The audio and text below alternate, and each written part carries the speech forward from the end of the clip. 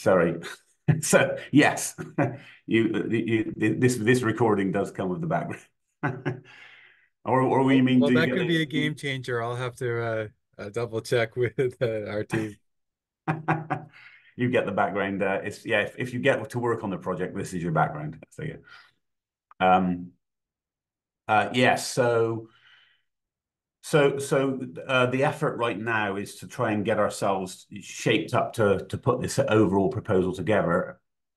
We were discussing where we put separate proposals into the DOE, Oak Ridge National Labs, and the thermal area, this area would be one separate proposal going in.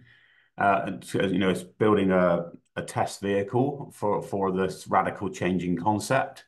Or we were saying if we could get one sort of system integration above a company involved that would be willing to sort of stitch things together, so to speak, we could then maybe have sections in the proposal of which one of them would be this thermal power and thermal management section. So because I've got a couple of system integrators, they're not classic system integrators. One's a brand new startup called Teresa. They're trying to get funding themselves and they're more on the software stack. They're trying to make an open standard version of a DGX system with NVIDIA with all their software, and they're interested in leveraging the HPCM for that. And there's another company called Iabra that set up something called AbraWorks, which I think is a partnership between Iabra and Leonardo, the big defense company in the US, in Italy. That's the biggest one in Europe. And they've been partnering on sort of an AI for defense applications, and they like the HPCM for they've got a different view, slightly different view in terms of training, etc. Of the AI. So they like the HPCM format potentially for that. So they would like to put a specific machine together based on the HPCM technology. And so there are two potential system integrators that they can collaborate together to pull the pieces together. And so I'm going to shape the document so that we have, I'm going to try and get at least a rough straw man out by the end of this week, to shape the document, to really talk about the whole thing and the three different areas. So we've got the thermal work stream and a test vehicle there area, which is what we're focused on here. There will be a system management area, where you're managing this very heterogeneous configurable platform. Hey, Roger, thanks for joining. You managed to come in early. I've been giving everyone a quick overview, Roger, so you haven't missed much. Thank Um, you. Can you hear me? yeah, can you All hear me? right, cool.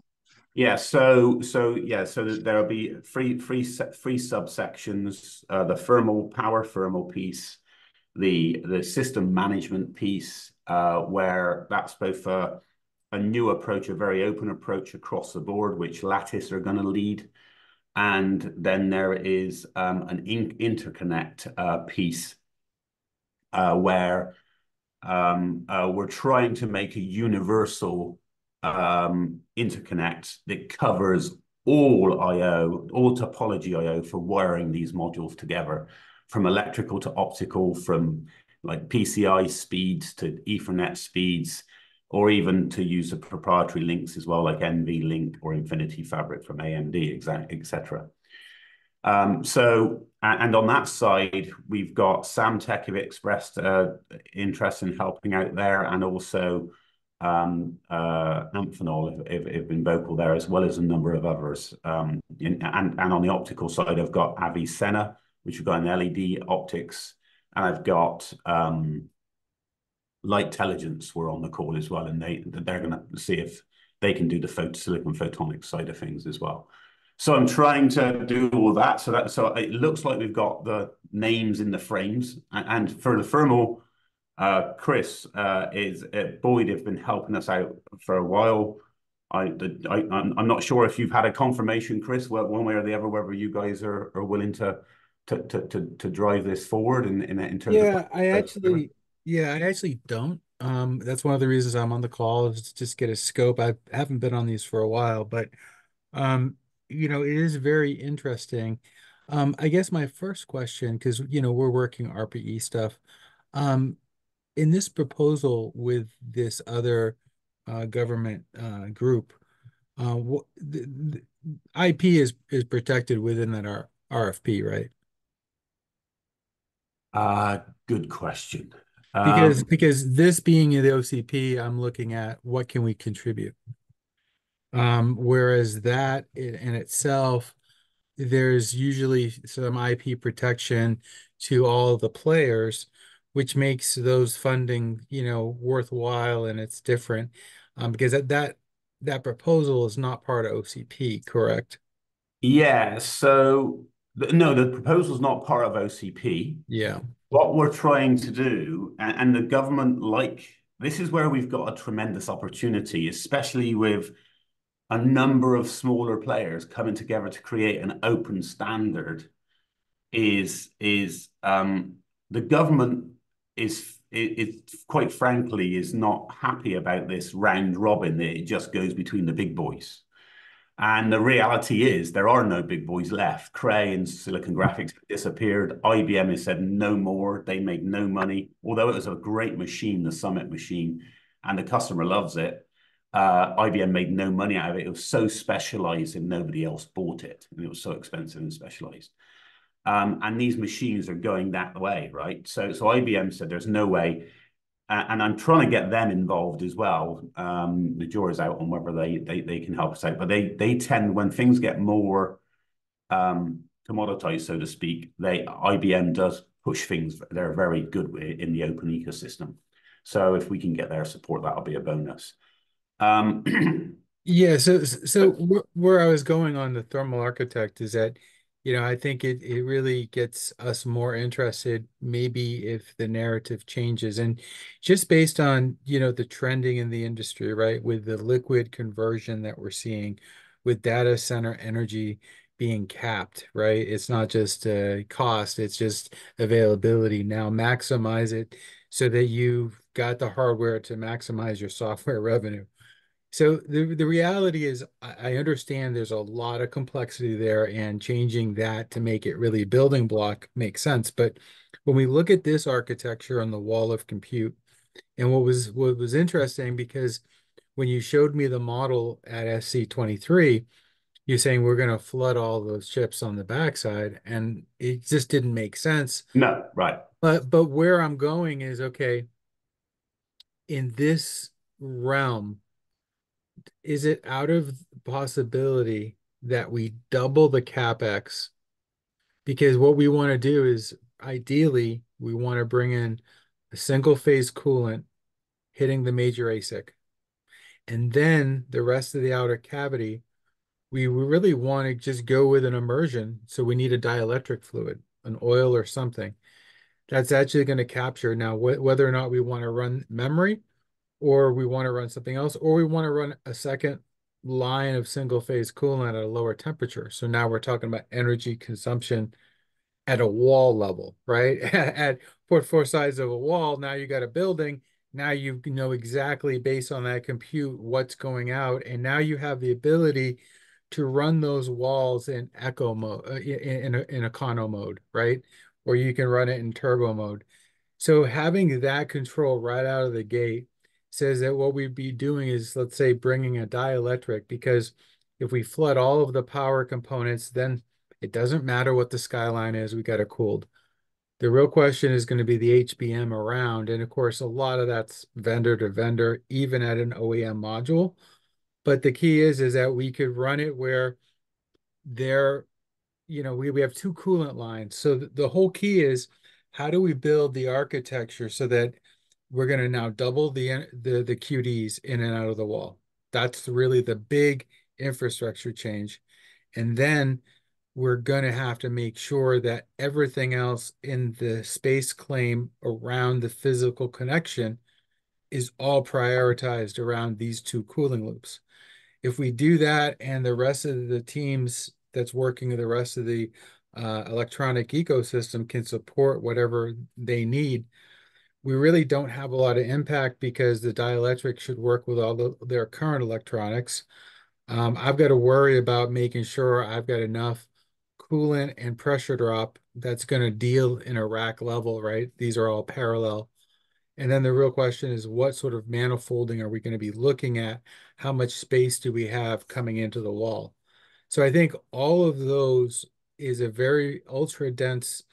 And if you Right. take that approach and say, this is the first single phase coolant with dielectric immersion hybrid to give you ultimate capability and ultimate economical and ESG gain, then everything that you said would be right after you say that. And then these are the teams we have. This is why we're doing it. So if anyone questions it, we've essentially said we've got to make a much more complex infrastructure to make it simpler at the electronic interface, which is what you care about. But we can't do that nickel and diming it. We got to double it. We got to give it a Yeah, category. right. So, okay. So, a couple of aspects I want to address there. All that sounds fantastic, right? And I think you're going in exactly the right direction. And some people have challenged me on this as well. You know, at the end of the day, this is a DOE funded supercomputer program, right? So the most fastest computer in the world is what they're talking about. The idea is this is a little R&D funding block, you know, one of probably more that will come down the road, okay, that will feed into a 5 to 10 years time the next exascale supercomputer. If you know the idea is some of these are the ideas will fly, some of them won't, and the government and the companies involved will pick and choose what is successful that ends up in the end machine, right?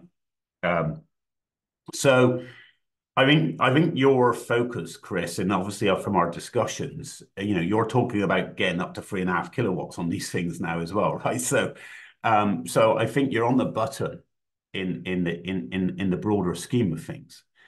However, we are right now, you know, at the end of the day, if you look at the world of compute today, everybody else uses the IBM PC still. Servers are still used. No, not everybody uses a DGX, but AI is obviously coming at a rate of knots, and people are saying the entire world of compute will be converted over to that in the next decade or less.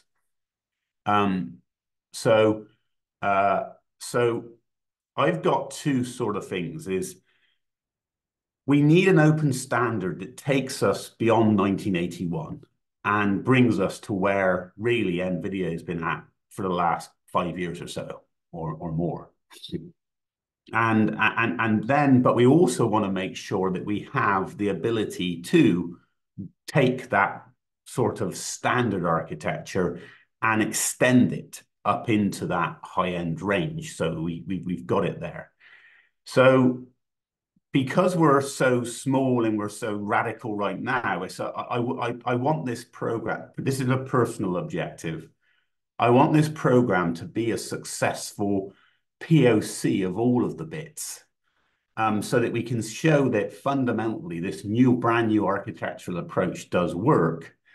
And then the different pieces of the electronics and thermal and mechanical, etc., and power have the ability to be evolved from where we start to the extremes. So I think what you were just talking there is like, so, but the key thing I think that of this is in terms of IP, specifically to your IP question, is I was involved when I first got involved with OCP with Molex. Their lawyers wouldn't let Molex go anywhere near one of these meetings. And I managed to persuade them through talking to OCP and Facebook and getting feedback back. It says, we don't want to steal your IP as a widget provider. It's all about open at the architectural level so we can plug all the pieces together and people can innovate with their discipline in those pieces. So I guess, Chris, the fundamental thing we want to try and do here is actually make sure those building blocks are the interfaces mechanically, electrically, coolant wise, you know, to your point, the oil, I can't remember the proper name of it, or the water approaches. You know, we can so we have all of the fundamental hooks in place and the structures in place to the right mechanical sizes, so that the innovation of everything you were just describing can be done within that envelope, so to speak, and have the interfaces, the quick disconnects, etc., basically fundamentally defined so that we can support, you know, inside the widget, you can support the various innovations of the different companies that want to participate. Yeah, Um, so you know, you've mentioned a lot here. I think that, you know, it's all about participation if we're talking about standards, you know, and we're not going to drive this architecture because electrically there has to be a need, right? There has to be a solution. All we can do is say this is possible. But I think if we just, well, if hang we, on, I disagree. I think you can drive it. I think that's the well, problem with our industry is you've not been allowed to drive it. well, you this is where you I'm saying is that we got to look at it that Alan, whether you know it or not, based on my knowledge, this would be the first dielectric single phase hybrid system. And your packaging concept is what's driving the need. So I wouldn't arrive to this. okay. So it's specifically around the architecture that you're driving with the power, flipping that up, and then having the need to get heat up and down.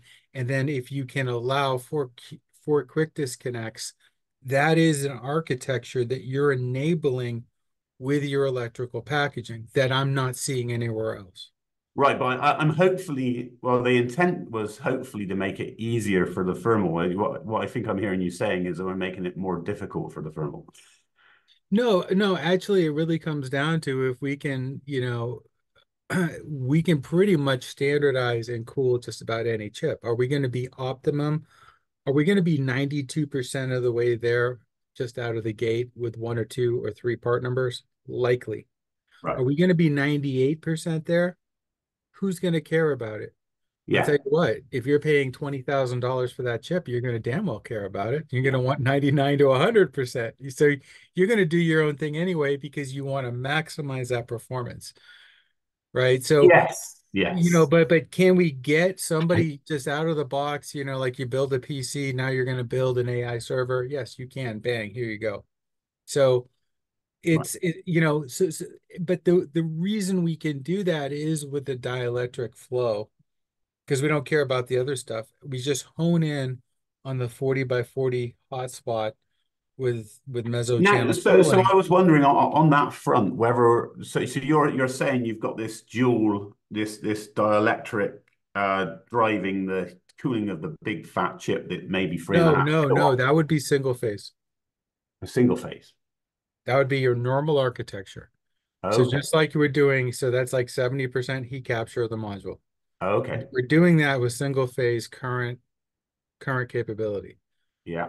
What happens is when we've got a secondary loop and then combining it Sorry, yeah, to, secondary loop. They're both single phase, right? and I'm mismatching terms, so apologies. yeah, everything's single phase. The other Right, is good, single good, good, phase good. immersion because we're going to just run an oil or a dielectric fluid because it's going to be lower heat flux. Yeah, So that's going to be fine. But now it's not going through a cold plate, it's going through a cavity that's part of the electronic assembly, right, right. picking up the heat, getting that out. And whether or not that becomes part of the HPM, you know, maybe we'd have two modules, one where HPM gets the higher flow, the other one gets the dielectric. But the reality is that's all we care about. And if we standardize where that is with relation to the datum, and again, we'd have to have the blind mates or the QDs, you know, that's going to be the key. But you know, where we typically take flow, split it out, then combine it, that takes area and pressure drop. In this case, we actually are just running it from one end to the other, and we just want to get in and out, get the heat out. So it's pretty straightforward, and we just got to overcome the pressure drops of the QDs, but you know, everything's in parallel. I think it's doable. Um, and it's just an option that this is different than anything else based on this standard architecture. And Yeah. again, it just means that you're adding the plumbing. So if you're saying we got two plumbing lines, now you got options. You want to run one, run all your coolant one at one temperature versus the other. Now you can manage where the workflow is Yeah. within the module. Or the other thing here is that, we want to flood it, with So, the well, I guess just to step back then. So, I want to make sure. So, what you're describing is interesting, very innovative, and you're the expert. So, I guess if I'm hearing you right, that yeah, okay, we've got two quick disconnects here. If we're going to put two separate loops in the open standard spec, then we would need four quick disconnects, and we just need to structure. So we need to tweak the design, maybe make to get the quick disconnects in. Maybe we need to make it slightly bigger on the thermal mechanical side to accommodate the extra disconnects. Yep. And but that's the open piece. Is we put the envelope. This is where the dual immersion and direct chip water cooling, the two loops are somehow designed in here, and Boyd will have their own version, and anyone else can design their own version, and that's where the secret sauce comes in. And I'm assuming we still got the manifold on the back for the pluggable cooling of the E3 drives. And how do we attach that for like 40 watts worth of coolant there? So we could use heat pipe attachments onto the cold plate. So we'd have to take a look at that. That that's up at the top, right? Those are the pluggables. Let me just share my screen. Yeah, yeah. Let's walk through this, please. But the key here is that we need dielectric when we're hitting the power components on the board. So here at the moment, can you see this? Yes. These are the quick disconnects. The cold water comes in from, this is the wall piece here. So the water is coming down the wall and into the module. The module's plugged in, yeah. So it comes in to the manifold here, and we had the water flowing down through the manifold and then back up through different fins. And then actually it was passing through to the lid, which was, like you said, immersion at the time was our idea. And then back through to the manifold.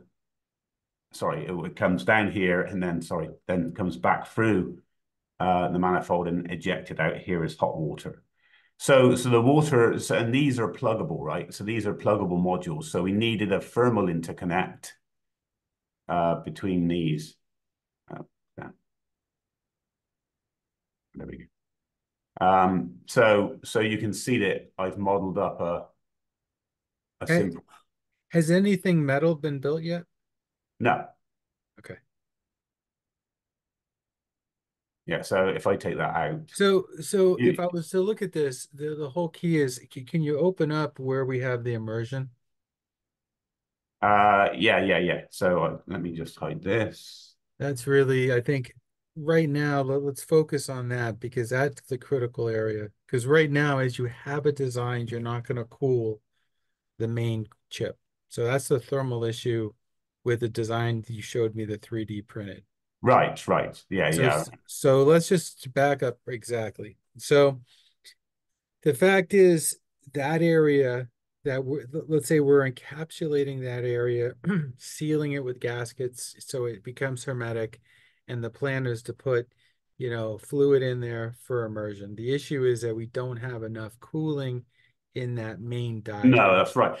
Yeah, Okay. yeah. And you were saying about the pressure of it would So blow it so apart so as now what well. I'm saying is, okay, what we need to do is thicken that cavity up as much as we can, because what we need to do is we need to somehow get a cold plate. We need to get a liquid run into that main corner, into that main section, likely with copper, and out on the other side, and Right. or even on the same side. It doesn't really matter. that's the premise. Then we cool that main area. Then what I'm saying is, okay, that's going to be, single phase, normal flow rates for what we're seeing in AI cooling.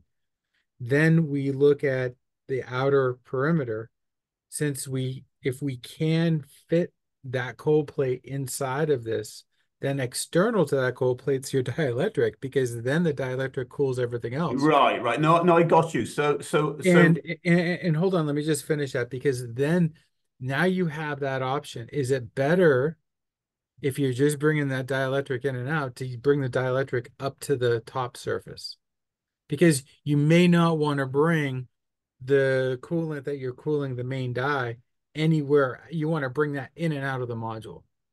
You don't want that to go up and crosstalk with anything else. You Right. want that going in and out, And I think if we put, I mean, we might need to make things bigger, but if we had a couple of more quick disconnects, that maybe could come into that top manifold directly, obviously that, yeah. So you would need to do a separate loop, right? To your point, for the main chip cooling, and whereas the immersion dielectric, let's say for the other components, is also used to cool the pluggable modules up here. right. It would be easier, because that would be something, Yeah. because So when so when you so look at pressure drop, because what you want to do is, at every module level, sorry to interrupt, Alan. I'm just no, no, no. Yeah, I guess no. I understand what you're saying. I like the idea. I guess just to maybe bring this back up to a little bit of a higher level. I think I mean, you're talking about what you would do, or what the group would do in in the actual, if we can get funding. Everything you've just talked about is sounds what we do. brilliant, right? And maybe there's so one of the things I was thinking is, if you look at like, if we look at all the modules we're going to build today, I think every single one of them is going to be sub 500 watts. Um, and even the H100 is only 700. Now, obviously, all the silicon companies are going crazy and saying we think we can get this up to 3.5 kilowatts. At the extreme. And obviously supercomputing probably wants that as well, I would imagine. So everything you've just said is absolutely valid, and I'd love to have it supported in this architectural design, so there's a path to it.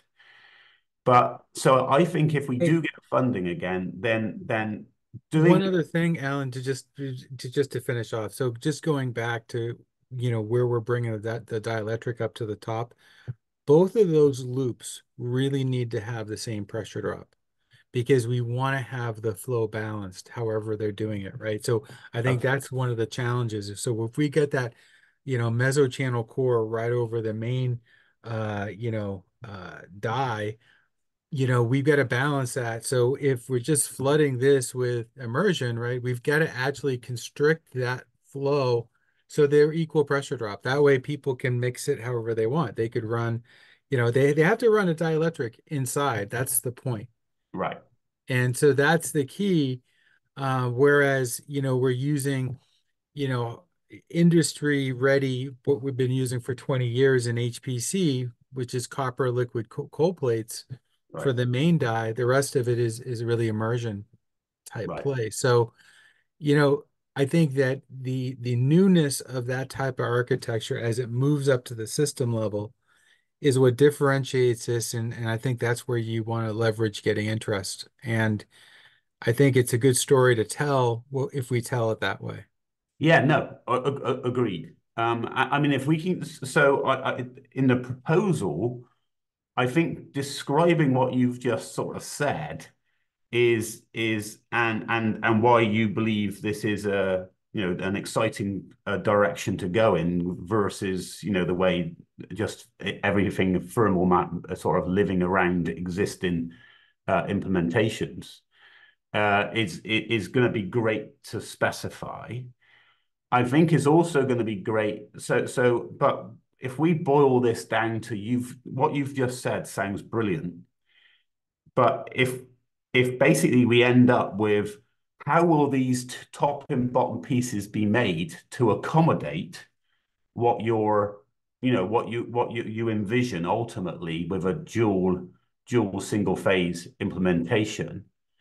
But equally, the design we come up with, which takes us to 3.5 kilowatts, let's say, if you only want to burn 500 watts, then just the immersion could possibly work, or maybe it couldn't. I don't know. But basically, you could say instead of having two dual loops, you just have the one loop with the immersion. If your main chip is sub 500 watts or something like that.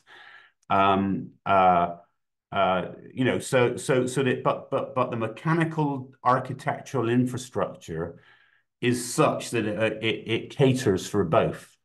And maybe one has this type of lid here that can cover any device under 500 watts, whereas you have the more elaborate ones, the dual loop ones, with custom lids for the given silicon to cover the dual loop. Does that make sense?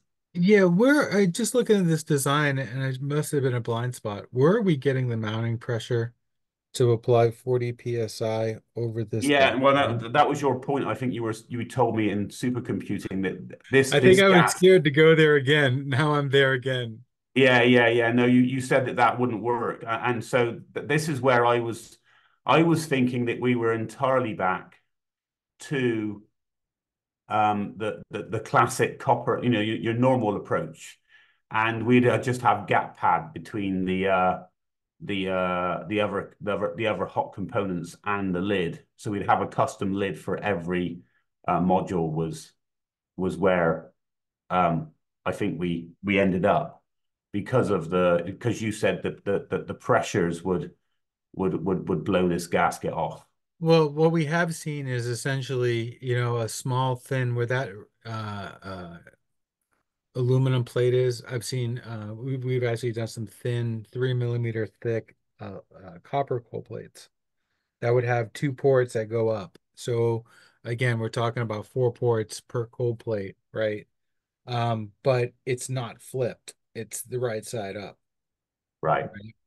And so I think what we're seeing is, it could be flipped, but the regular chips the other side, right? So if you were to take the main section of that center chip and flip it on top side coming down with a mesochannel cold plate, and the back side, I'm using this with gap pads.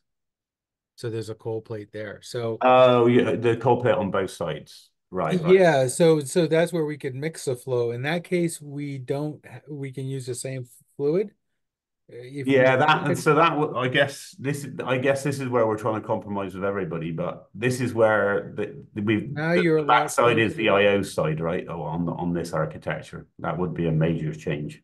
Well, you're a lot closer to what people are doing in this space, going more traditional. But like I said, I think you've got to flip the chip. So the electronics change a little bit. Well, the only thing is if with the way power is moving, the power coming from the top of the chip as well is another significant move that's happening. Yeah, so I think the key is that we could be somewhat flexible. I think for an architecture like this, the real issue is that we're going to have mechanical attachment and compression in the center. And Yes. that's tough to do that hermetically. And so I think it really comes down to potentially just going gap pad. But um yeah, I mean I think that's really the option. Well, But it'll be but I thermal think grease, I guess, to the chips. Is that right? Or yeah, uh, so I think what happens here is that we do have control of that shell cover. So theoretically, because we have top-down surface onto the cold plate, there could be a spring member or something that we put there that gives us compression directly over the die, which right? actually would be quite nice. Everything we're off to the perimeter. So that might be an option. I can get the team looking at that. That would be an area. of interest that we would be interested in. Because that's really going to make or break this design. But again, whatever we come down, any blockage of the clip, that becomes baffling for the dielectric to make sure we don't, short circuit that skyline. Because if you think Right. about that, right? If you look at the left port, I'm dielectric coming out of there, going into this cavity, hitting those skylines. Then where this, frame is, I got a big block there. And now I'm going to likely be coupled to the cover. And so it's just a matter of just, then that's going to snake through and come out. So I think it's, I still think it's very viable. Um, that cover, can you show me the depth of that cover? Well, so we're running If out you of can time look here. down, I'm just wondering how fixed This is lid that here, the depth? depth. Yeah, how much clearance? Because that's what I'm going to eat Yeah, into. no, well, we could expand this. If you needed this to be thicker, we can. There's no reason we can't make this thicker, to be honest with you. But in the center, if you look at the projection of the center, chip onto the cover, right? Yeah. Yeah. That's area that I can block all the way through, right? You Oh, don't oh. you don't need any of that area in the middle there. No, no. Well, if this isn't an immersion chamber anymore, you can do what you like with this, right? To come down onto the. The only thing is obviously we need to be careful with clashing with connectors on the back if we need additional screws in the middle. So that may make the module expand slightly. Um, Is there so any way to have a connector, a whole compression in the center line? if you need a compression We down, absolutely need it. We absolutely need it. so you need several screws down the side, down the middle of the chip, down here. Yeah, I do. Okay, We, so we we really need one in between each one of those little ones. here And and here.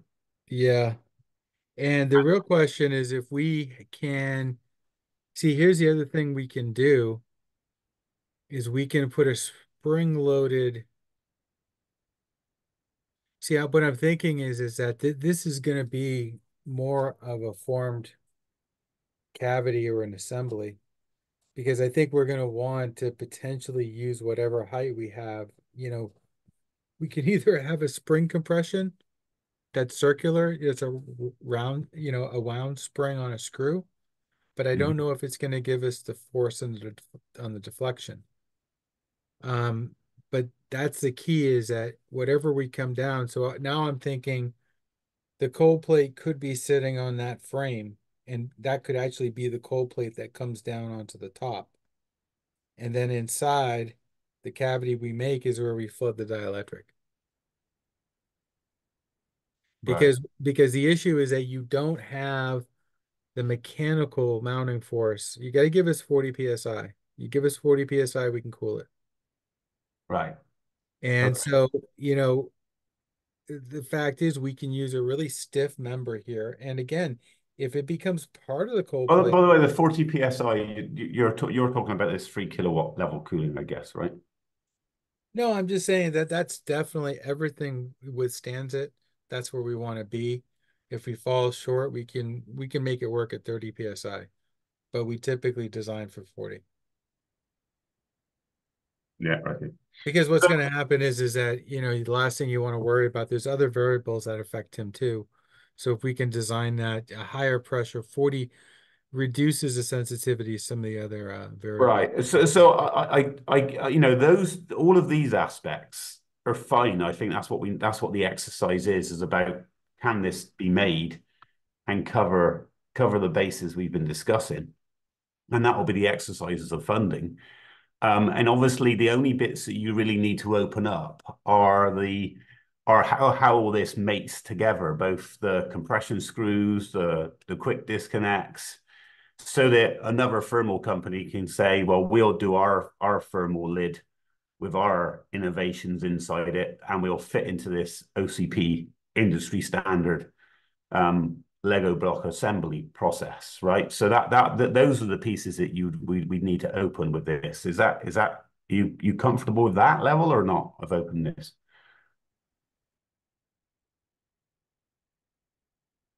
Well, I think, is this a proof of concept play where we want to come up with one design that, will Well, it is a can proof of work concept play, conceptually? yes. Yeah, and Well, this is where I'm a little bit scared okay, that so a proof of that concept here, is great for that RFP, right? It kills two birds with one stone. I think once you get interest, then the next step is a requirements document, right? That would be where anyone that's in these industries have something to go to as a starting point to support the standard. right.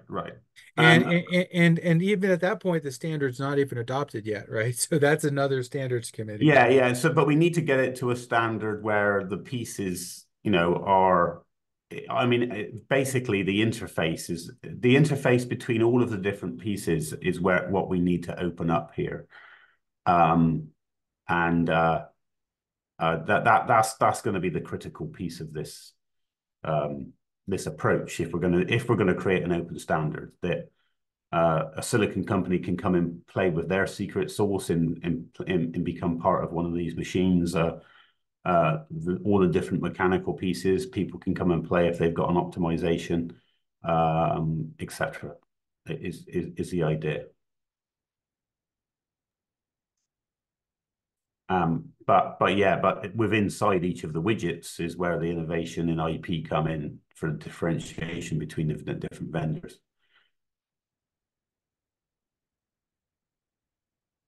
Yeah, so I think for OCP, I think Boyd can help contribute to kind of, the feasibility and the reality, based on, is this possible?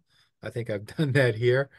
So I think, for your proof of concept, there's, we should be able who's ever done this CAD work, I don't need to have an engineer do this CAD work, so we've got enough here to at least, so I guess from a resource standpoint, I think looking at taking this and adding some mechanical attachment could be a contributor if that becomes something that this proof of concept, needs. Because again, this proof of concept is going to go in front of the peers, right?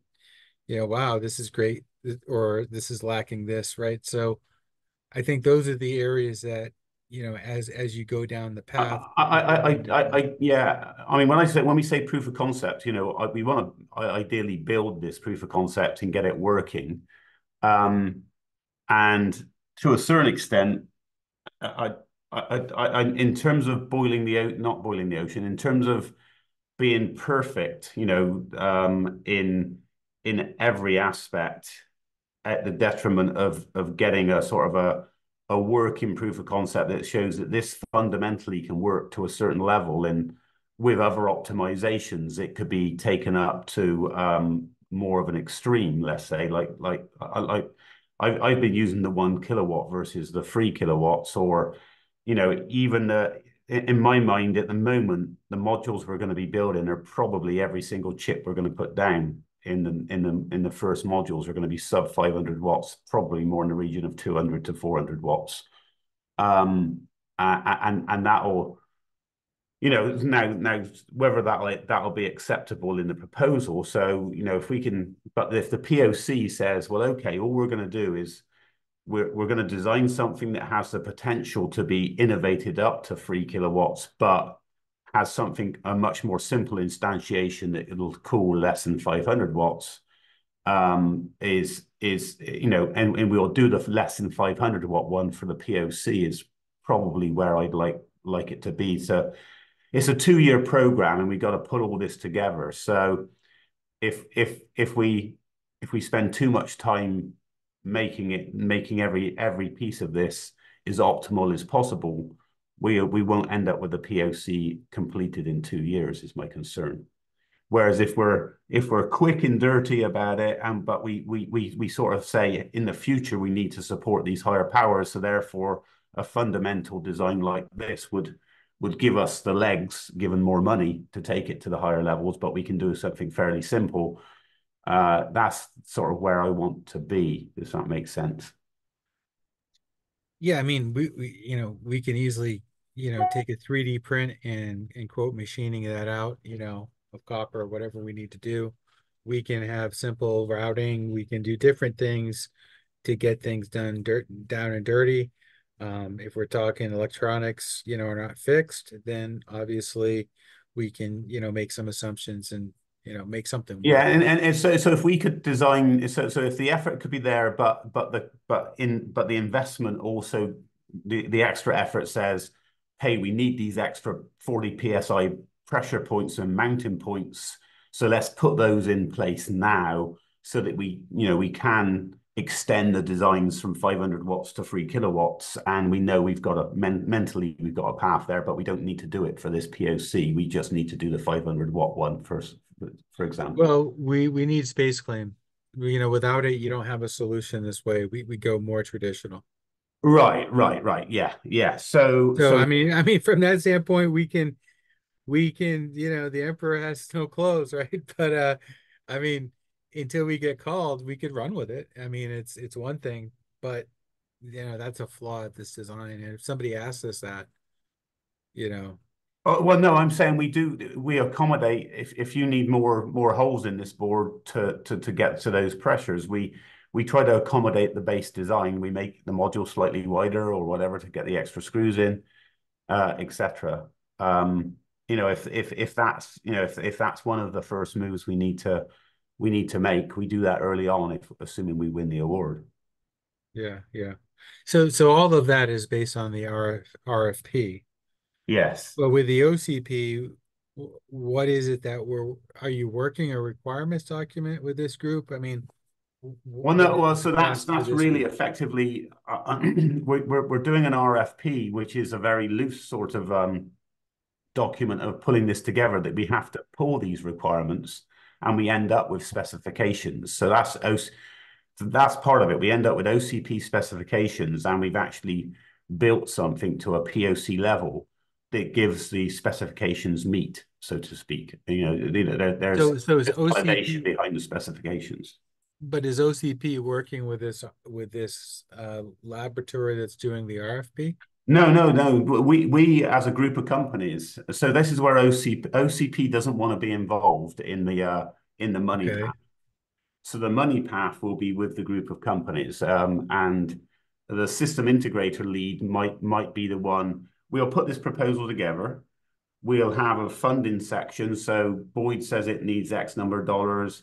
The power guys, so Roger's, unfortunately, Roger had to drop there, but the other guys have the monies they require to do their piece of it. and um, and we identify all of that for the interconnect, for the system management, for the integration, and we say, rolled up, this is X million dollars, 5 million, $10 million, or whatever it is we think we need for the program, and we present that as one to the government. In terms of how they would fund that, then I would imagine that basically, assuming they accept all of it, the system integrator company that maybe at the top would get the fundamental funding and would be responsible for trickling it down to the groups that are doing the various specific aspects in the different areas. So, and then we all work together to generate all the specifications that are needed and to build the POC that gives foundation to the specification, so to speak. So I guess my concern is, again, I understand that. And when we follow the RFP with the government and that gets funded, right? There's IP protection, and that whole ecosystem of teams working on that proposal works that through. And again, there's IP protection, et cetera. That statement of work is Yeah, completed, et I cetera. believe there would be in that context, because But the question is, then we look at OCP. Is OCP expecting that work to be part of a no. Well, those contribution here? I think the key. So it's a good question, Chris. But I think what we need to, like I say, we need to work together as a group to say we need to end up with an open standard where we're open at the interfaces and innovation within the innovation within this lid here, and innovation within this manifold can be done by individual companies, but interfaces like the quick disconnect, the mechanical screws mating the pieces together would have to be in the open spec that goes into OCP. Otherwise we don't end up with an open standard. Does that make sense?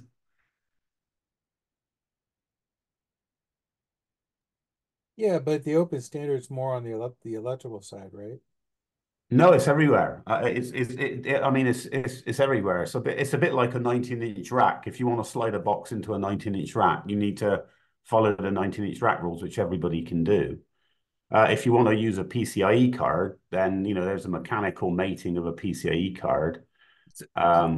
So that's where, yeah, so that's where I think is the issue, that if we're on an OCP call and we're talking about this as part of that RFP, I think they're separate, unless there's a work stream here that is working the electrical standard and starts setting some of the space claim, right? Because that's going to be the key is, you got to adhere to the standard, so you got to know it and it works for you. The thermal is going to take a lot more than what you see here, but I think it's doable. So it just right. comes to, it comes down to I think OCP is looking more at maybe not getting, close up that cover. If you close that cover up, that's OCP. They don't care about what's underneath it. They know it's an OEM module. What they care about is, now a wall, right? I think OCP starts looking at that wall as that's a major infrastructure change. But Yeah. So I guess the way to look at this is this entire unit is replacing an entire server. And if you look inside a server, there's lots of industry standard pieces to that server, right? And so that's what we're trying to do here is, so again, it's really just the interfaces. So this top piece can mate to this bottom piece. Um, the screws that are in place that bolts everything together, they're all in the same place. They're specified as the same type of screws. You don't have to specify the torque or anything necessarily, but obviously with each custom design there'll be a torque setting or something like that. So we'd have to select in the project, you'd have to selectively agree that these pieces have to be in the open space under the OCP spec, whereas other pieces, and when you're on the program, assuming the government, which I'm pretty sure it does, allows you to protect your IP, you can still work in the background in any secret source going into this particular one that you want to keep secret source. You can, but basically we've agreed in the specification the various mounting points of this being attached to everything. Would be the point there, so that everybody has so that when it comes to the stuff on this side, these disks are all in the same, these SSDs are all in this, or memories are all in the same place across all the standards, so that everything else can fit around it. So that's the main point of the open piece, really, is that we provide facility for everything to be implemented, but the secret design of this is each company's, as is the secret design of the chips or the power units. But see, these power units, for instance, this footprint, this physical block size, and how it solders to the board is an open standard. But there's 20 different power supply companies that make their own version of this that's more efficient or whatever. They have their own claims as to why theirs is better, and that's where they compete. So if you defined that mounting surface that's around your green printed circuit board there, and the mounting locations and the physical size and locations of the QDCs, the gray piece, the cooling piece on the bottom, could either be an immersion cooled piece or a conduction cooled piece. It could be, that can be any design you want, as long as the mounting hole, as long as the Right. and obviously here, these are the power pins. These are the 48-volt power pins coming through. So you need to have the Yep. holes for the 48-volt power pins, you know? That needs to be in OCPized, so to speak. So that would be up to the system integrator that's building this whole assembly to choose whether they want to use a conduction cooled or a immersion cooled Yeah. cooling Well, system on them. actually, in this project, the system integrator could be saying these are the pieces that absolutely have to be opened up so that we can create the separate widgets. But yeah, when it comes to once the standard's been completed and everybody's using it, then the system designer will be able to say, "Hey Boyd, can you build me a special lid for this special chip I'm putting down on the board, and we got a cool 3 kilowatts on this baby, but you've got to fit into this mechanical envelope, right? Exactly." Yeah. At 500 watts, a conduction cooled would probably work just fine. At 3 kilowatts, I don't know about that. So that's where the IP and the secret sauce Right. gets involved in this, but doesn't have to be revealed. Right. That's what we're trying to get to. I mean, so Chris, that makes sense to you, or are you concerned that even those mounting screws are critical IP as far as you're concerned? Is that the problem? Well, I mean, not necessarily. They have to be there to say this design is valid, right? Right. I think one of the things that would be interesting is one contributor or contribution we can do is do a thermal characterization of this. That would be a contribution to OCP we could do. And again, we're talking about overall temperatures and performance, right? Which, says that, this is valid based on this mechanical layout. I could see that being a short-term contribution that adds technical credibility once, everything's considered. But if you're not giving me anywhere to get 10, I mean, right now I'm lucky to get 10 PSI. And so Right. I'm killing my interface. I've lost the ability to cool that unit. Right. No, well, so your point is, your point is that this design is fundamentally flawed at the moment. Yeah, if you Well, look at any it of the depends on other, the coolant pressure.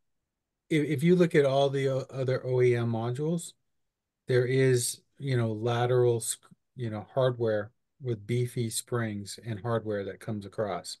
Some Right. have a four load bar. That's missing here. There's a reason that's there.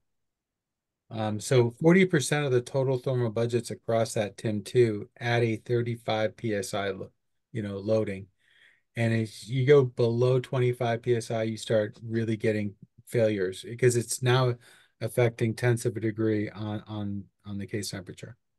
So, it's just, that's the area of concern. And the faster we can validate that, then we can look at this. But otherwise, we would have to be more traditional with gap pads. But again, even on this module, I don't see the attachment method, to give Right. us the load.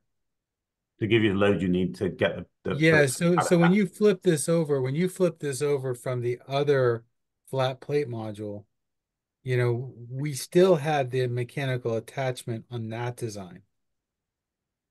So somewhere we lost it when you flipped it over, and that's a critical, that's a well, you mean critical. these screws here don't come with, these screws only screw into this frame, so whereas these obviously come all the way through. Yeah, because typically it's backside stiffener. So we're attaching, the opposing edge is ultimately, I believe, on the backside of the electronics.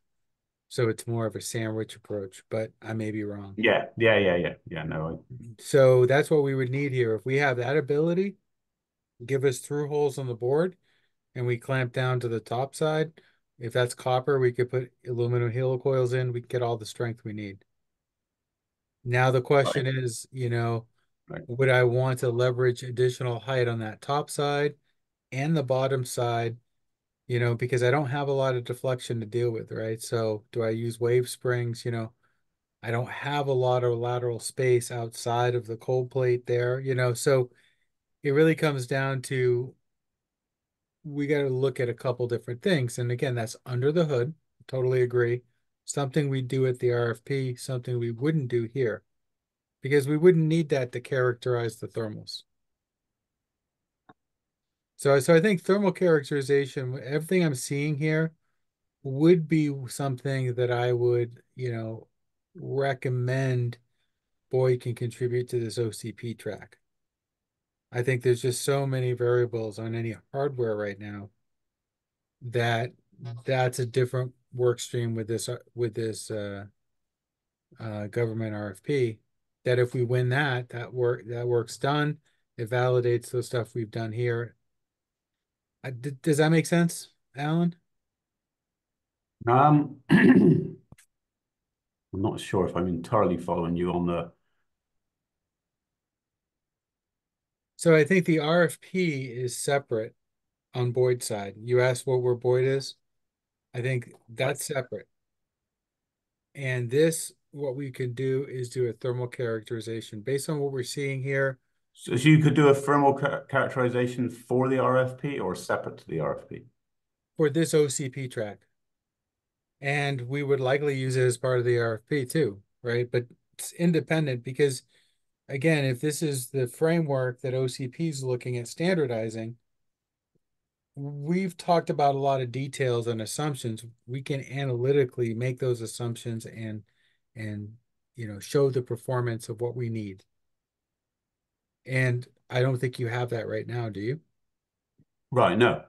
Okay, so that would be our focus. We would make assumptions on mounting force. We could even we've done FEA on mounting pressure analysis, so we have a pretty good Are you understanding. saying as this design as it stands right now, or Yeah, as it is as a reference standard. So close everything up, right? So you know, close everything up. Everything becomes a keep in, keep out area. We talk very generic in that space, and we can show you exactly what we did before on the plate, what we're going to see in terms of pressure drop, flow rates, temperatures. We'll you know, okay, so what we could do, so this we'll could. likely create a flow network at the module level because it's going, again, we might want to say, here's one for, you know, two fluids, here's one for a single fluid. We'll just have to look at that, but analytically, we can create flow networks for both. So in that sense, then, if we And just. then, sorry, one last thing, we could easily then take that flow network and make a wall and see what the sizing of the CDUs need to be to fuel it. But I digress. Yes. Yeah, there's that aspect as well, right? Yeah. So actually, I mean, so what you're saying is take this design. So we could do this for the POC as well. We could say, you know, the part of this is we're making this as it is. We're turning it into a POC. We're going to learn from it. And so to your point, if we took this design as is, you would say, well, you're only going to be able to stand 10 PSI or whatever. This is the flow rates. This is the thermal performance of this. You might be able to, or based on our analysis, you'll be able to cool a 500-watt chip, but you wouldn't be able to cool anything else or whatever it pops out at. Is that what you're saying? So we could. Yeah, but I want to clarify when I say 30 psi, I'm talking everything I've mentioned psi is mounting pressure on the loading of the chip, not anything to do with fluid flow rates and pressure drops, you All know, right. coolant pressure drops. Everything I said is mechanical force mounting pressure onto that white frame, right? Okay. Okay. So So. that's what I'm talking about. I need 40 psi there. You need to give me that and think about the force deflection I have. You can control that, right? So I need, you know, it's very expensive to have, you know, you can have aerospace wave springs that are, you know, molybdenum grade. The problem is whatever we have is going to be potentially in the dielectric flow stream. So we have to look at what the mechanical, you know, probably a stainless steel or something. It crashed. But if we put that in there, again, we've got to have during this compression, there's going to be some residual force as well. So where are we going to preload it? Right. So when we look at the assembly, I think this is where we get that mechanical load. So how are we preloading that in that assembly? So if we're talking 40 PSI, where's that preload in the submodule assembly coming from? Right. And that really is the two pieces that's most critical, because that's the most critical part of this assembly. Usually it's going to go right to test right after that, because you're making really thermal and electrical contact at the same time, at least at a module level. Of course, when you plug this into the wall, you make ultimate power, right? But, and you make ultimate cooling, right? Because you're going to the manifold. Right. But I think that's the key on the module is showing how simple that is, yet it's so flexible. It's next generation because it brings in two coolant lines. Nothing else does that. Right. And then it just opens up. You got turbo mode, you got econo mode, you've got telco mode, because we're running two refrigerants through there, right? It's two dielectrics. I mean, it's the best of both worlds. They don't want any water. So, you know, so when you look at open standard, now you've created an open standard architecture that anyone can run any fluids. We've got two separate lines. We would just adopt some standards there. And so it's heavy CapEx, but again, that's the name of the game right now. Right. Now, is your POC going to be DOE funded? The idea here is that so we didn't really get onto it, unfortunately, but the main idea here is that we put the proposal together, which will be sort of high level and what Chris is describing here could go into that POC to say, we will assess the current design and its thermal capabilities and its shortcomings. We will, provide potentially some recommendations to improve that, or some major things to say that, at a high level that you could change the design to, so that we could support all the way up to the high levels. And so the idea is that we probably end up somewhere between what we've got right now and a pure perfection, so to speak, of what we could ideally do at the extreme levels. But the POC we'd actually build something somewhere in between the two that covers that. And ideally, Like funded by the DOE or funded and by... yeah, this would all be funded. So we would put Okay. we put the DOE proposal, we put the proposal together, and we say, for this piece for the thermal design piece of this, we need $500,000, $1 million, or whatever the number is, and we will go through the assessment of the current design is probably good for 500 watts, 300 watts, whatever, and these are the weaknesses, and that in that POC we say, well, we can upgrade all of these things. These are the recommendations that we would recommend to get the module And this up. is the amount of research money that we need to do that. So you're being paid to improve it. Yep. And again, in my mind, in terms of your IP, you're being paid to improve it, but you can keep that IP. You don't have to release the IP that's funded from the government to everyone in OCP. Or the main idea of this being an OCP project is that you will agree to open up the interfaces so that the Lego block pieces of this can come together. Once it becomes a standard. Otherwise, it just becomes another NVIDIA DGX box that no one else can play with, right? So yeah.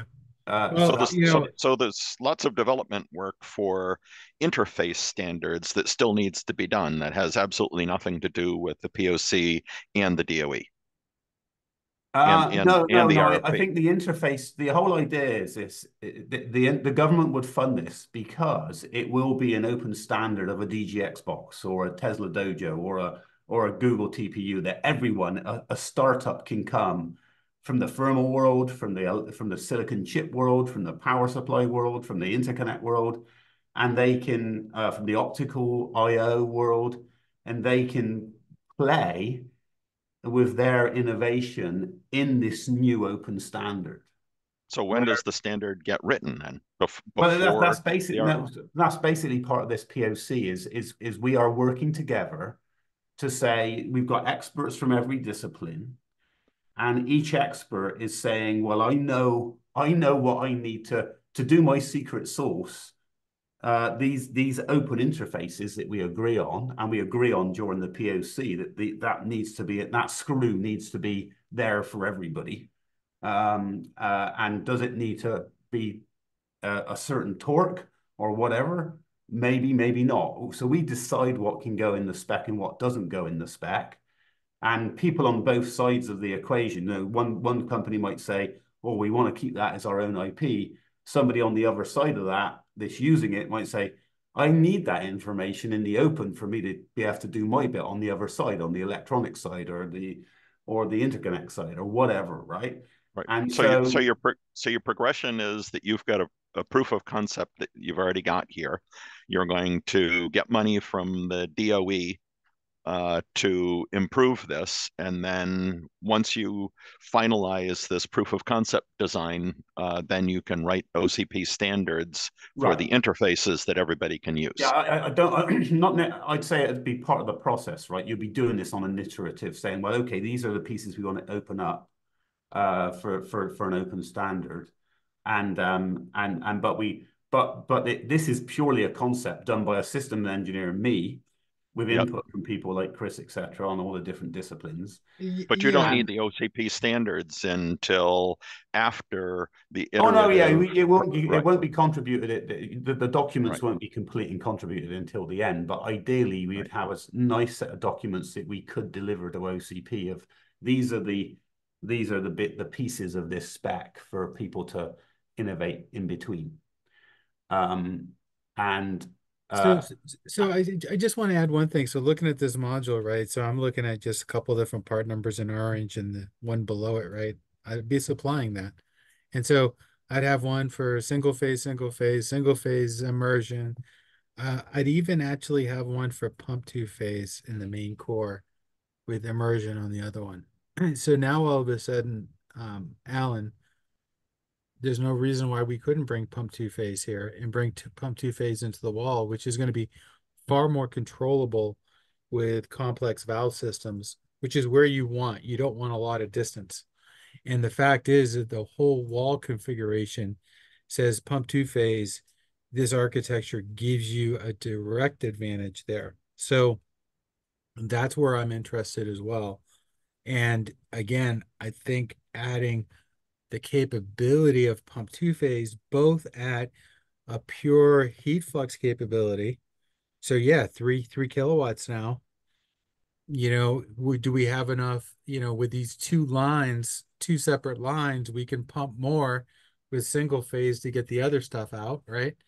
So as that power increases, right, even on the power, maybe this moves into proving out we've got the scalability, both at the power, the interconnect, and maybe this moves into really what can we do in this platform from a capability standpoint, because then we can look at it from power and cooling more at a bulk level, which is, I'm sure there's as much concern on power as there is cooling with, you know, architecture like this. Yeah. I mean, getting 3.5. But if you add the pump two phase, we also have back end energy savings. And again, if we're trying to get more people excited, I think you could easily say that this will support pump two phase.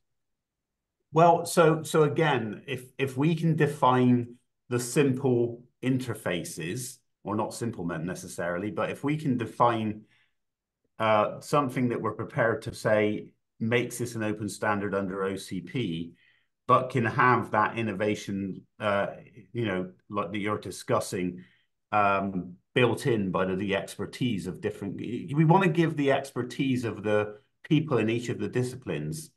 We want to give them as much scope as possible. I mean, at the moment, if you look at immersion cooling companies, they've got to build a swimming pool to dip servers in. I mean, that's their only solution, because they assume that they can't change anything of the electronics world. Whereas what we're saying is we're trying to work together, the electronics world, the mechanical, the thermal, the power world, and we're trying to say, so you say, I want to do this, and I say, well, if you do that, you screw me up on the electronic side. And so so we need to find a balance, or we might find areas where I'm more than happy for you to do that radical innovation. It doesn't affect me at all on the electronic side. So go have your heart out, guys. And so that's we just want to make, so the ideal thing is that all the experts are in the same room from the different disciplines, and they can create that open envelope. Screwdriver and a wrench. Yeah, they create that open envelope where they know they can In do the a lot toolbox better. in the garage. Yeah, Sorry? I think the challenge here for our team, honestly, Alan, is just, what other companies are interested in adopting this. And, for us, I think we have a lot of great ideas and we could put a team together for it. But, and that's where this RFP is really the game in town for us. But again, doing thermal characterization as a contribution to OCP, that's why we're members of OCP. But I do think that, we really want to just, understand that to go deeper, we don't want to go deeper if there's not a greater mass, of adoption.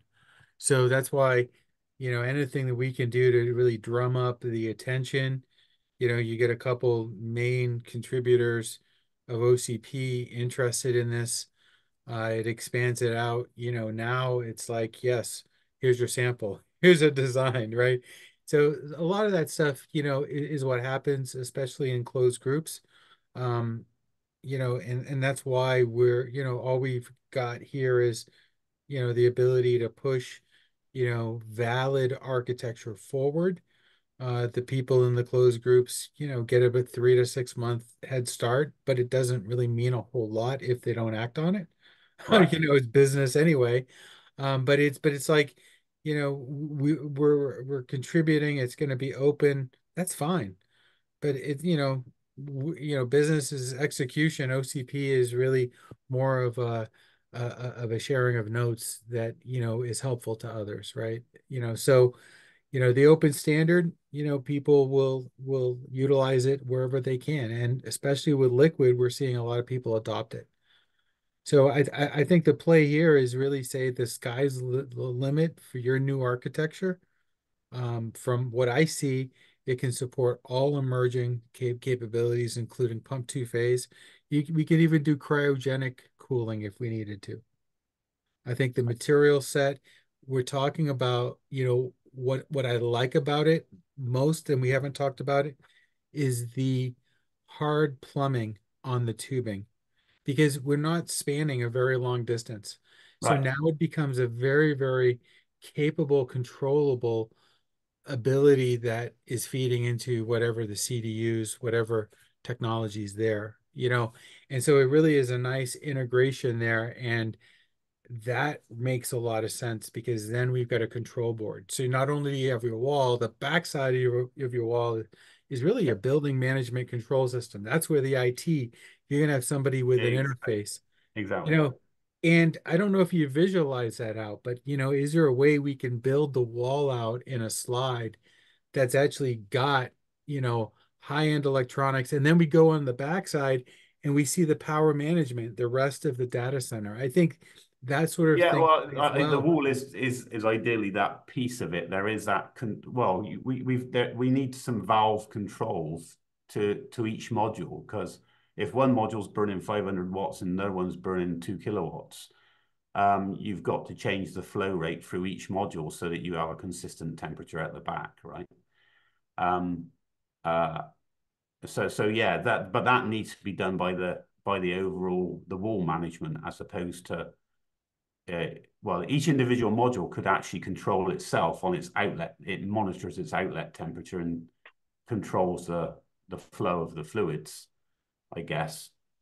Well, one thing I'm thinking is if on the OCP side, if we contribute the thermal analysis, I'd also like Right. to take a shot at getting one of our marketing ladies putting together, a wall compute exactly how we're seeing, how we can visualize what the end product would be. I don't know if you've got Right. any pictures, but Well, yeah, um, I mean, we do in terms of I have some simple, very simple models. Obviously, I'm looking at just like a 3D rendering, like you walk into the building, right? You know, oh yeah, no, I do have that actually. I did it let's for see. well, not to the rendering you're talking about in terms Yeah, of so like if you're walking into the room where it resides, what would yeah, it yeah. look like? I do have you can see my screen again, right? Yeah. Let me just hang on a minute. I'm sorry I've taken over and hijacked your meeting. No, Sorry. no, no. This is to be honest, Chris. This is great, but we do need this level of detail, and so it's all good discussion. So I'm more than happy about that. Thank you. Let me just quickly open up.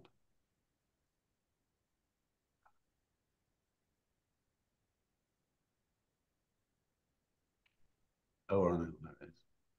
Yeah, so I'm just thinking that, as you walk in, you see the data room. There you go. This is a this is what I did for Oak Ridge, but obviously you can't walk into this. But this is basically the Frontier machine built out of HPCM modules. So you can see the wall there with modules built on both sides and all of the individual aisles between all the modules. So, but obviously you're talking a much more professional walk-in type rendering. Well, And I have this one here, which is sort of a okay. close-up of an earlier version of the wall with one module plugged in. So the infrastructure, these are the power bricks in the walls that convert the facility power to 48 volts. Here's your facility power exchanger and your pump. Again, this is all cartoon. And then in there as well, this zoomed in here, you've got this was where I originally had the pump valve control of controlling the fluid going into these modules. Um, so so to a certain extent we do have that, but not to the professional level of an animation of walking into a computer room. But Well, can you share those with me? And is that something I can use? yeah, sure. Okay, because what I'm thinking is that I'll create some slides. The whole Paola in our marketing also does our videos. So if you go to our website, you see a lot of videos. Yes. And YouTube. So I haven't done one in liquid cooling for like a year and a half or 2 years, but this might be one where we want to look at it. And if we take it from a module standpoint all the way out here, I think it makes sense. But I'd want it to be where you get the mileage on promoting this architecture, because for us, there is no standard architecture if somebody doesn't adopt it. Right. So the question I have for you is, and I've asked every other question. Do you have any early adopters on this architecture? Well, the two system integrators that I mentioned, so one is a brand new startup themselves. That's trying to make an open. They're working on the software, the entire system architecture of an open standard DGX box sort of thing. So do everything that NVIDIA does, including the software stack. But they're a brand new startup trying to get funding themselves. And then on the other side, we've got an AI company called Iabra and the biggest defense company in Europe called Leonardo from Italy have created a skunk works called AbraWorks. And they want to build their own little mini data centers and also take the compute in the inference side to serious drones. So they can so they want to build their own mini supercomputer of maybe up to 10,000 nodes, 10,000 of these modules, but So, probably initially in 1,000 modules. But that's the other one. Now they're both young. They're not your huge customers. So I don't want to overstate the opportunity size there. So let's look at the second one there, IABRA. We do business with Leonardo. We have a very focused A&D business with ITAR in the Northeast and with our Ashington facility in the UK. And Right. that's where a lot of our aerospace is done with them, space stuff, satellite. So, if you have a contact there at IABRA, I'd like to give that to our colleagues working Leonardo and just see what they can think about that and give us some feedback if you're okay with it. And Yeah, I'll no, I'd be more than happy with that. Yeah, no, that's yeah, because I'd reach out and say, listen, this is who we're working with, that there's interest in some data center cooling, and we're working with OCP. Um, are they aware of OCP, right? IABRA yeah. is. Well, obviously the IABRA guys are. I've been working with Yeah, them. so I'll just They've say been on we're the calls. working, Yeah, so here's a contact. Are you aware of any of this? And I can get the feedback real quickly. And maybe yeah, that yeah. No, I can definitely maybe do that's a that. linkage where, hey, we're doing X amount of dollars with them here for these other products. Yeah, this is easy. We want to work this because they're interested, and it's a different relationship reason. Okay, okay, all right. So Well, yeah, that's why I asked. So, maybe there's linkage there. I yes. know Leonardo, we actually I think do a lot of HMI, like military joysticks and that stuff that you touch, the soldier would touch.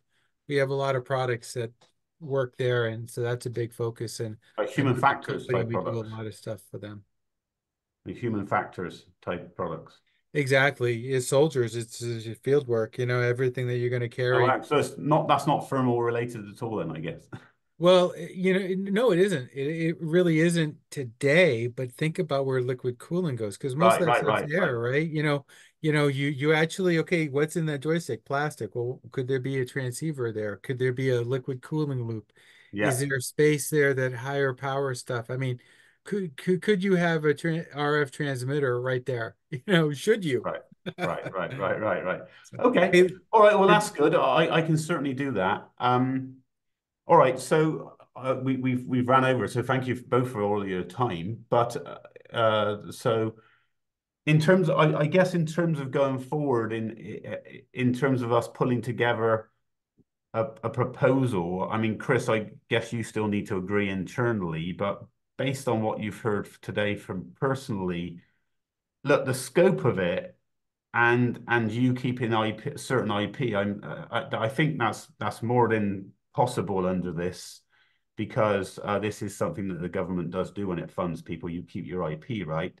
And I don't think if you get funded, if you say, well, we want X $100,000 million, whatever it is you need for your contribution of this program, you that you said, well, we're going to do a certain amount of work that we want to keep as IP ourselves, but obviously we want to end up with this open module standard. So we're obviously prepared to some of the ideas we come that we need to interface with others.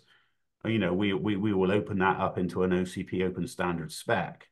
As long as you've got that sort of mentality going into the POC, going into the RFP, the response that we put in. And I believe I like your idea of saying, look, you've designed the concept is the concept right now. We'll start by simulating that concept and saying, hey guys, you can only cool 100 watts with this approach, or whatever it is. And so we got to make some fundamental changes. We quickly get to that, and then the program, you budgeted to make some changes to get it up to a decent level, and maybe we've got some hooks in place so that we don't take it to the extreme level, but we know we could take it to the extreme level with these open spec pieces in place in the future. And so that would be the sort of scope that I would see. And the other piece of this working little proposal is Roger Beeston was on the call. He didn't get a chance to really talk, obviously, but Roger would be designing the power load modules where he'd put the power supplies down and simulations of the chip. You make an adapter that is exactly the same footprint as one of the chips that would go down, and it would be able to slam 1,000 watts consistently, so that we could test out the thermal performance for real, and it lines up with the simulations. So, that would be the sort of entire scope of the project. So, and again, how much we actually get done is I'd like to get to a working POC. So if in that early stages, it's a 2-year program. So if in the early stages we say, well, look, the design as it is without changing it too drastically, or we can make some changes, but we don't go into the design of a fairly simplistic design, we can do 500 watts. I'm more than happy that the POC does 500 watts, but it says the fundamental open design of this, the OCP spec pieces, the open interfaces, could allow further innovation to easily get that back up to the 3 kilowatts or whatever. That's the sort of thing that, and we need to shape those words in the RFP response. This is what we need to do in the next few weeks, which is where that contribution would come from if Boyd are prepared to, and others are prepared to partake in this. Yeah, so that's exactly why I said that, when I look at what we can do now, is we can start looking at getting a flow network at a module level. Then it's, if we fast forward and say we win this RFP and we get the grant and the teams that were working, well, we would take that flow network and optimize, right? That's everything we talked about. That's the Okay, truth. so that would be And, the words you'd put in the RFP then. yeah, and so the thing is that if we don't get it, we still have the initial, analysis. So, Well, we yeah. So I right guess what I'm saying is, what the RFP is a window that's coming, right? They're going to drop the final RFP any day, and then we've got 4 to 6 weeks to respond. And I'm not sure when they'll eventually give us funding if we win. But so I'm suggesting you don't have to do anything. We just put in the proposal, you'd say exactly that. We will start, if we funded, we would start by doing the simulation analysis of the current design, and we'd find the flaws, including the wall, obviously, like you said, in the heat exchange to the facility. We'd model the whole lot. We'd see what the shortfalls were. We would then proceed to recommend changes that would need to be done to take it up to some usable level, at the coarse grain, to the highest performance level, and then we'll continue physically implementing a simpler version that just gets us to 500 watts or whatever. Something along those lines, So, but obviously it's an open-ended project, but you describe the process that you would go through if you got the funding. Yeah, I think that's doable. I could probably help out there. So, I'm along the same lines here, because what you need isn't, I got to take people off projects. Right. So, but yeah, very good. I got to run. I got to prepare for another meeting, but thank you so much. And nice meeting you, Michael. Yeah, thank you Okay. very much for the time, Chris and Michael. Nice to meet you. And in terms of yourself, sorry, if nVent are certainly interested in collaborating on this, like Chris said, they don't have all the resources either. So, I mean, the more we make this a community effort, the better it's going to be, and the more likely we're going to get funded, I think. So, Yep. Where maybe Chris can put stuff together if Boyd are prepared. I think if we can get Boyd behind this, it gives us great credibility. And in Chris, if there's areas where you can, you don't have the resources, but others like nVent can help, and they get a bit of the funding, then that's the way I'd like it to work, obviously. And obviously that doesn't make sense for some of the IP pieces that you want to keep, but maybe some of the more of the open pieces you're working together to these. Honestly, from my standpoint, getting any mechanical engineer, any contributors that are mechanical engineers that are willing to go in, take your CAD model, make the changes that we're saying at a high level, you can further the design really quickly. Yeah. I think that's the biggest thing. So anyone, And so great. Well, that's great, Chris. So I think if you can get support and you can contribute to the main proposal quickly, in this high level outline, so the government sees what we're going to do with the X number of dollars we ask for, and you sort of think, well, if I had the resources, I'd need a mechanical guy for X hundred hours or whatever. And so you sort of you outline it in there that we need this much money, and then people like Michael are there that, and other companies that say, yeah, I can get a resource that'll do the mechanical. Then you obviously seed that funding piece that you allocated to them, so they get paid for doing that contribution under the project, so to speak.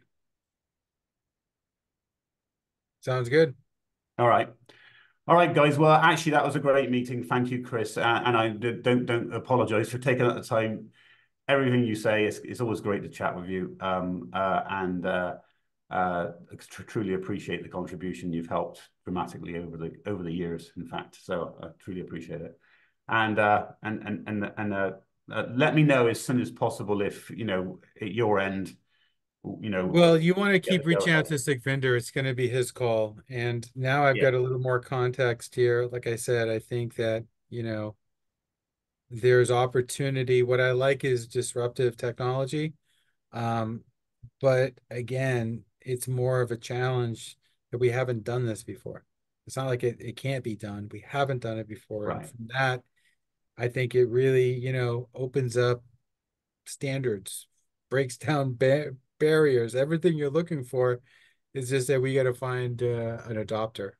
And the faster we find an adopter, the more resources we'll put into it. That's the bottom line, right? Right. Yeah, and that's why I think we can get people to do it on their own dime, like other OCP projects that I'm sure you work on. That's where we do need this government assistance to at least make it a little bit easier for people to engage. And so yeah, so I mean, if you can take the action to quickly speak to your team and now you've got more contacts and just say, hey, look, we're prepared to help to put this piece of the proposal together. That's a relatively small amount of work to get the proposal in place and to put some numbers behind it. That would be a great start. And then we can, as we progress, we can sort of invite others like Michael, etc., from with other skill sets to help out if we actually win it, so that you're not burdened with finding 10 or 20 people, Chris. When is Gotta this? leave fewer of your people on projects. So we haven't received the RFP, correct? Not the final one. You've already got the draft one, right? Which you Okay, shared. so when will we receive the final one? I asked them. I sent them an email and asked them that. I didn't And, get a response and, yesterday. and when is it due? They told me it would be early in 2024. The final RFP would drop, and when the final RFP drops, we would have 4 to 6 weeks to respond. And the expected project duration is 2 years. So you've got to get whatever you propose done and dusted in 2 years.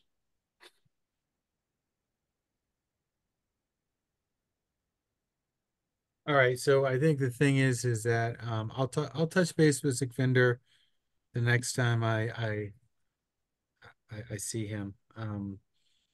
Hopefully tomorrow.